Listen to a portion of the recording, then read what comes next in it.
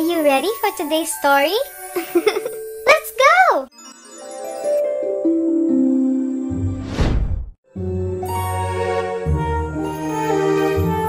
My bedtime stories.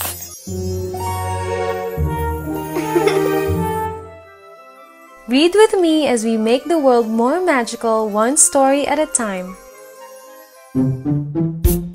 My Way to Good Manners, written by Elizabeth Cole, illustrated by Tatiana Kim.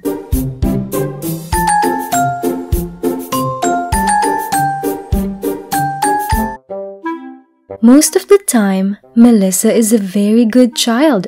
She's sweet and cheerful and has a warm smile. But sometimes her good manners take flight, and instead, her behavior becomes impolite.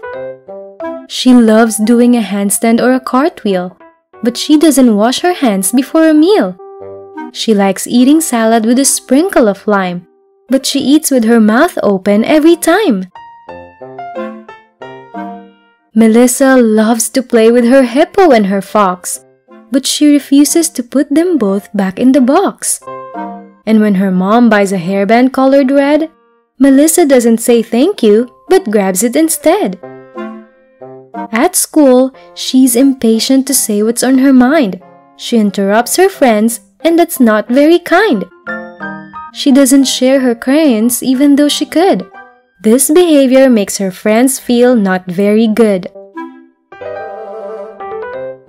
She doesn't realize she's making others mad until one day she felt lonely, rejected, and sad. Melissa's classmates didn't invite her to fly a kite.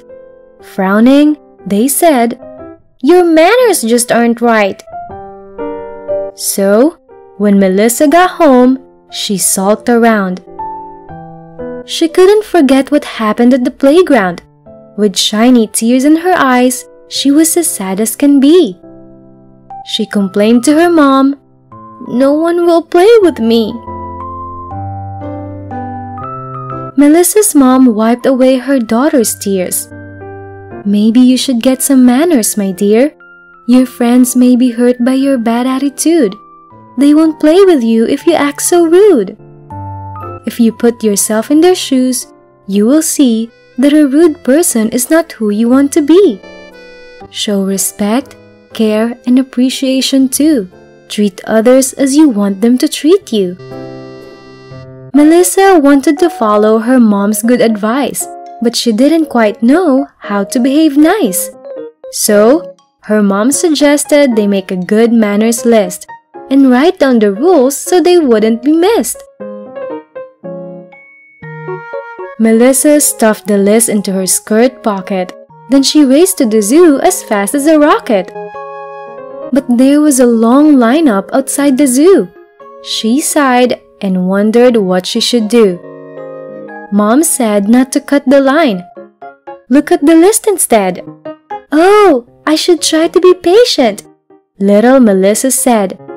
She waited and waited and surprisingly felt fine. She even let a mom and baby go ahead of her in line. They reached the zoo cashier after a long while. Melissa appeared at her manners list and put on a smile.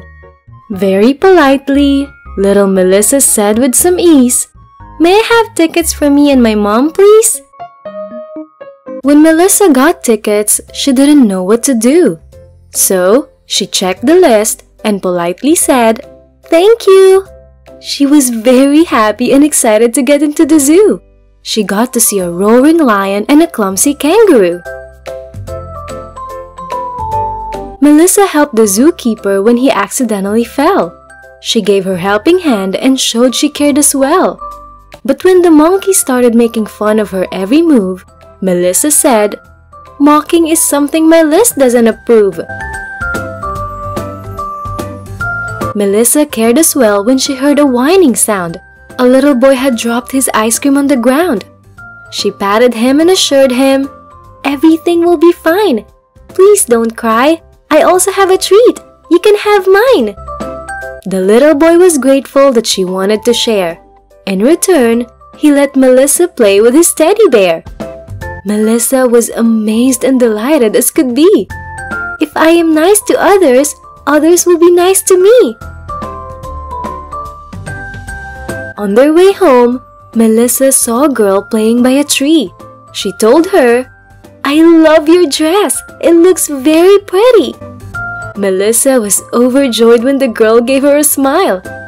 Good manners are so cool and can be part of my style. With them, life seems more beautiful than ever. So, I'll be polite and use good manners forever.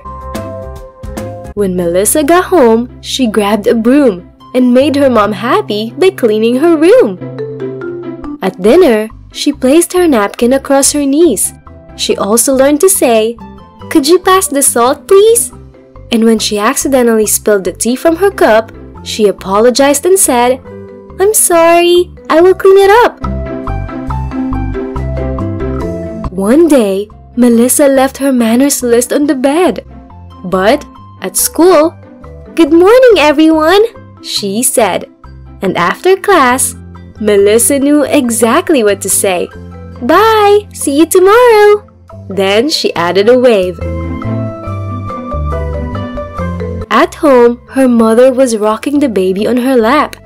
Melissa didn't shout while her brother was taking a nap. Instead, Melissa showed she could be gentle and polite. She kissed his tiny nose and said, "Love you, sleep tight." Melissa brushed her teeth without Mom telling her to. She was happy to hear, "Honey, I'm so proud of you." When she got into bed, her list slipped to the floor. Melissa just left it there. She didn't need it anymore.